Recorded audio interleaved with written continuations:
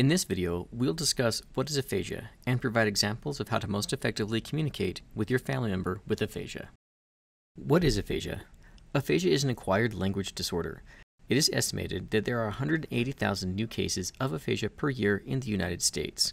The National Institute of Deafness and Other Communication Disorders estimates that approximately 1 million people, or 1 in 250 in the United States today, are living with aphasia. Some common causes of aphasia are stroke, traumatic brain injury, brain tumors, surgery or infections, and progressive neurological diseases such as dementia. What is Broca's aphasia? Broca's aphasia is generally characterized by halting and effortful speech. With Broca's aphasia, content words may be preserved, but the grammar may be impaired. Repetition of speech may be challenging. People with Broca's aphasia have a strength in language comprehension as compared to their verbal expression. We'll use this picture for reference in the next examples. A person with Broca's aphasia may look and sound like the following. Tell me what you see in this picture.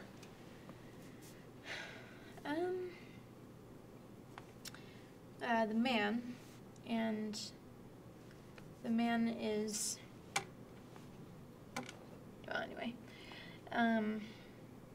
girl,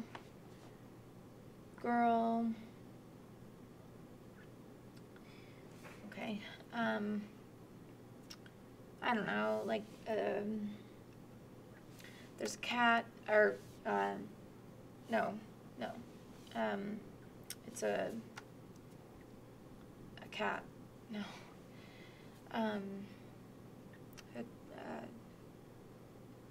a dog, okay, a dog, and, bike, her, and ladder, and, let's see, guys, what the ladder, I don't, tree, the guy and tree, yeah, there's a cut, or a cut, no, I don't know. Thank you. As you can see, a person with Broca's aphasia may have difficulty speaking. Their comprehension is typically better than their verbal expression. Do you have blonde hair? Yeah. Do you have blue hair? No. Are we outside? Are we at the library? Are we at the hospital? Do you eat eggs before you cook them? Yeah.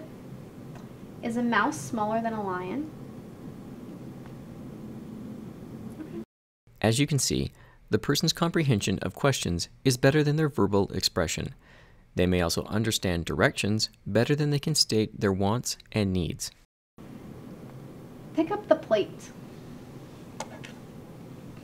Pick up the towel. Pick up the glasses. Pick up the sock. Put the sock on the plate.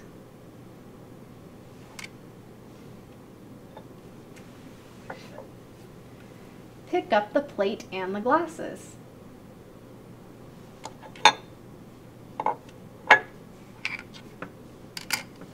Pick up the towel and the sock.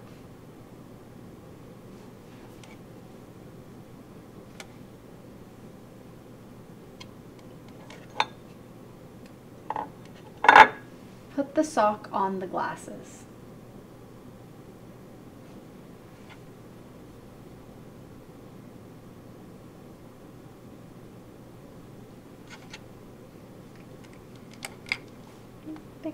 Additionally, a person with Broca's aphasia may have difficulty verbally expressing themselves in conversations. Where are you from?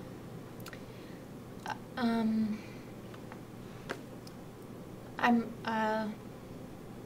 live, oh my gosh. It's, I don't know.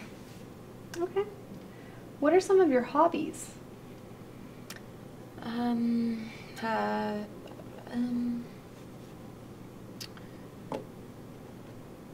Like, I, read, and,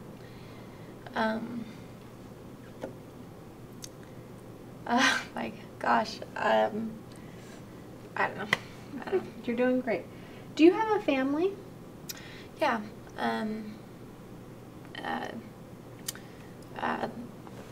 me, my wife, or, no, my, not wife, my, well, anyway, and, kids, and,